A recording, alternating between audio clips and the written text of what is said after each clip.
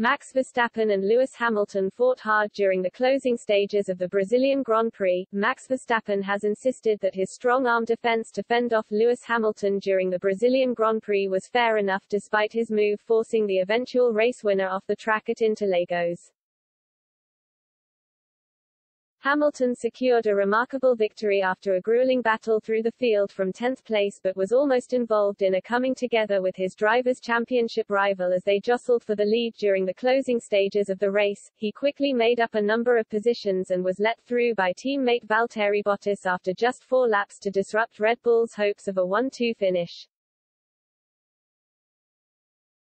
Hamilton was made to work hard by Sergio Perez, who fought tooth and nail to keep second place, but eventually found his way past the Mexican driver on lap 19. The 36-year-old then set about Verstappen and made his first attempt to get around the Dutchman on lap 48. He was much quicker than his Red Bull counterpart on the way down to turn 4 and pulled to the outside of the track in a bid to snatch the lead with a sweeping move. Verstappen was in no mood to play ball and took a wide line on the exit of the corner, ultimately forcing both drivers onto the tarmac in the runoff area. Hamilton was left frustrated by the incident, which was noted by stewards before it was decided that an investigation would not be necessary. However, Verstappen has since declared that he was well within his rights to take such an aggressive stance.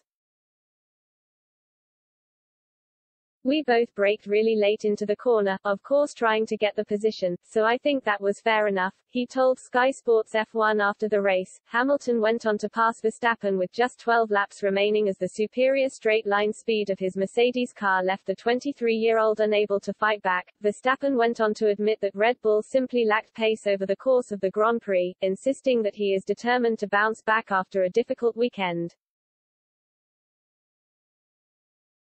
"Of course I tried everything I could," he added, "but clearly, we're just lacking a little bit of pace, a little bit too much. Especially on a track like this, where the tire wear is very high, you have to use the tires a bit more to keep them behind, and in the end it didn't work out. But I'm not too disappointed, because I think this is quite a realistic result."